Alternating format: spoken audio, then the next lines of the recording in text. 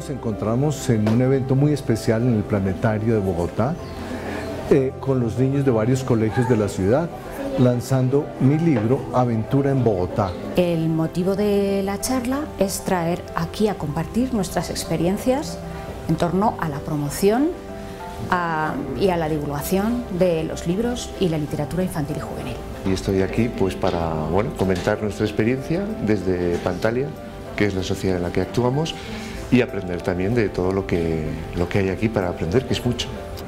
Hoy vamos a presentar un libro que se llama El oso Paco y su violín de oro. Fue escrito para que los niños de nuestro país y del mundo aprendan sobre la cultura muisca.